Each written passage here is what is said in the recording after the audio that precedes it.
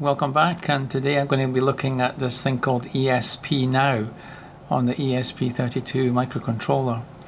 And this is like a method of transmitting and receiving information via the Wi-Fi, which is on the microprocessor itself.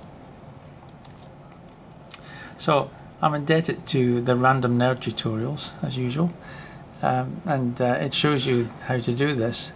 And I've got quite an interesting demo for you later involving a servo, which you may find interesting. What I'm interested in here is the one-way communication between an ESP32 and another ESP32. You can actually do multiple to single and single to multiple, but this is the one in the tutorial, and it's the one that is actually most useful for the moment.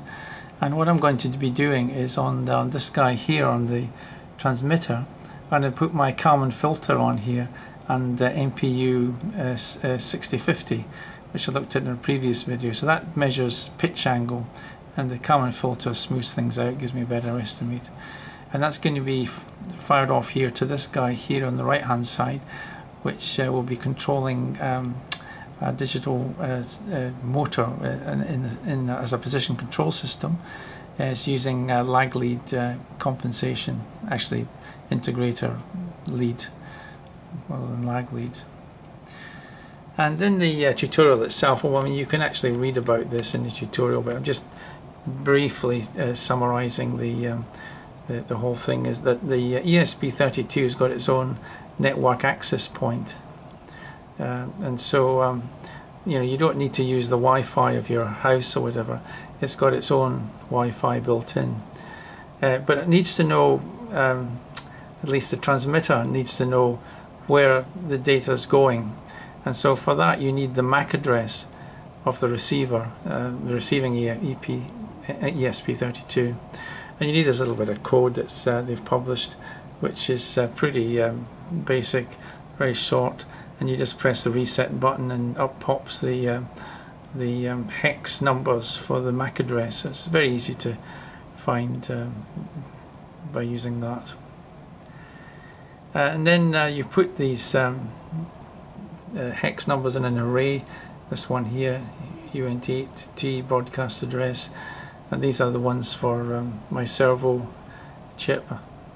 And then you want to create structure. This is how they do it, at least. It's actually a really neat way of doing it.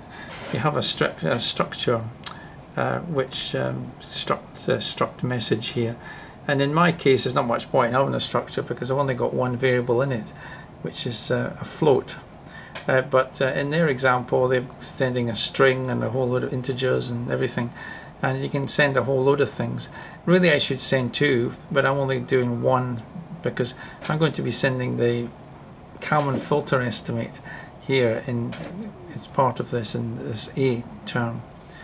And then we create the structure called my data, and the receiver, we have the same structure and we receive it through that structure, receive it as the contents of that structure itself. So this is still at the transmitter. We have an infinite loop, and in that array, which not an array, sorry, in the structure, my data, we put the Kalman filter estimate. I covered the Kalman filter in previous videos, not in a huge amount of detail admittedly, but this is coming from the MPU 6050, and using a steady state Kalman filter or Wiener filter designed on MATLAB, and then the values put in steady state values into this processor, and then we send it through this ESP-Now protocol, and that's the MAC address there and size of the data. Then at the receiving ESP32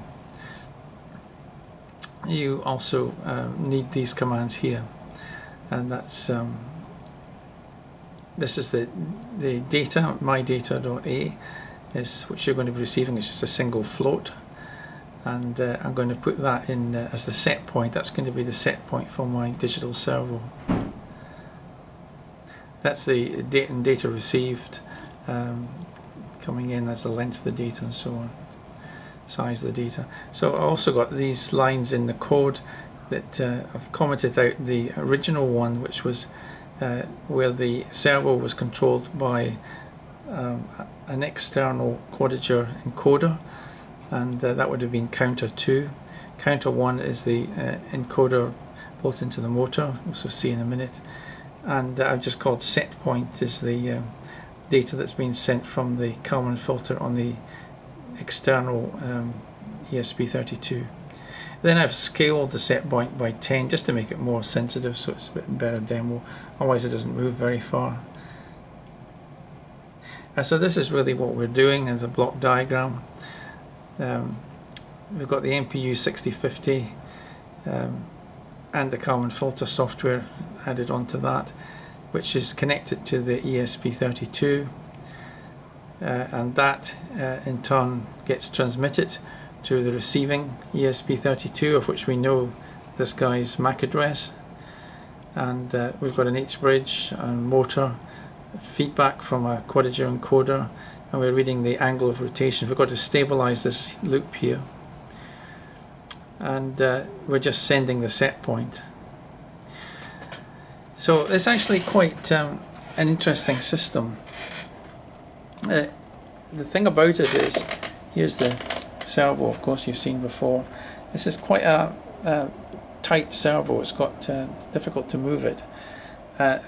And change the software a little bit in that if I want to, I can move it manually. As you can see, that's not a problem from the manual set point.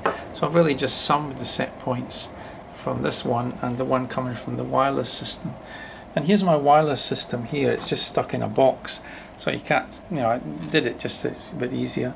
I got a switch on the front, so I can switch it on, and what should happen now, you see, as I move this one, I can go right back the other end of the room. You'll see it's still controlling it. So that's my pitch.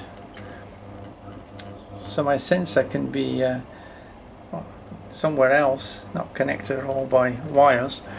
Could be handy in, say, quadcopters and so on, or certain industrial applications where you don't want to wire the actual sensor. This is self-contained, so I could send the set point pitch, and I could also send the velocity estimate from the Kalman filter, but I'm only sending one at the moment. It would only take the modification of the structure to add an extra part to the structure to do that. And of course the other thing I can do is I could make this as part of a platform and use this to stabilize the platform, mount this on the top and get feedback and close a loop around that so that it's a self-stabilizing platform. But look, no wires. I'm just moving this. I can move it much further, of course.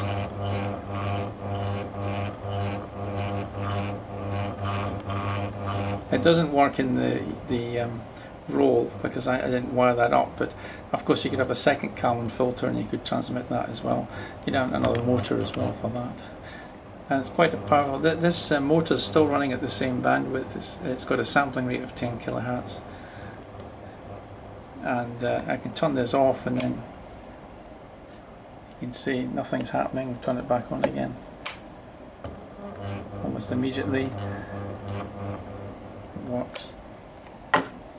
So that's the system, ESP-Now, and it's really worth looking at. Thanks very much. Bye bye.